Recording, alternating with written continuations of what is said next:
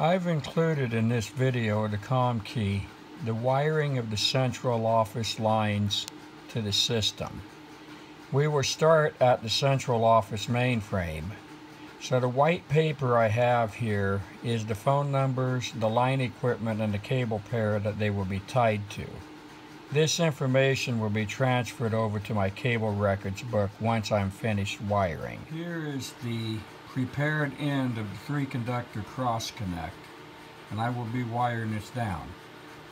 In a step-by-step office, you have 3 wires for each line circuit: the tip, ring, and sleeve, which is a control lead to complete the circuit between the line equipment and the connector. There's also other things that's done in the connector for busy test and so forth. I've wired down the sleeve lead. Now I will wire down the ring and then the tip.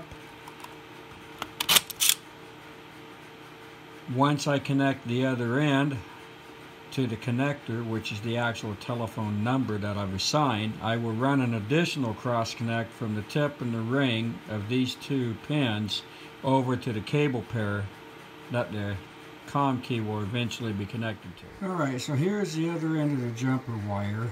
I have the tip, the ring, and the sleeve. So the telephone number, if you was to dial it, would complete through and you would get a ringing signal. I will wire down the remaining jumpers and then show the frame jumper for the line going to the Comkey and then the wiring at the Comkey. Here's a close-up of the connector block. Presently I have straps installed between here and here, here and here, and so forth, and that is how the telephone number is being sent to intercept because it's not been assigned. I will remove them straps and then lay down my frame wire, and that will complete the circuit between the connector and the line equipment. Here are the 4 lines that's connected to the F1 cable that's heading over to the building where the Comkey is located. The protector block on the left side that has the black coils in it is what's called the number 1 cable, and there are 400 pairs.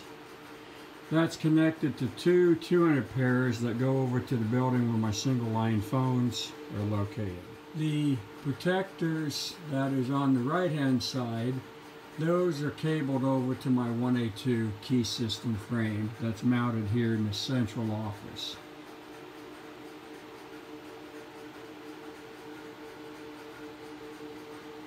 Here is the horizontal side of the main frame. Here's the other end of the tie cable. This is the 3rd 100 pair group that comes over to this building.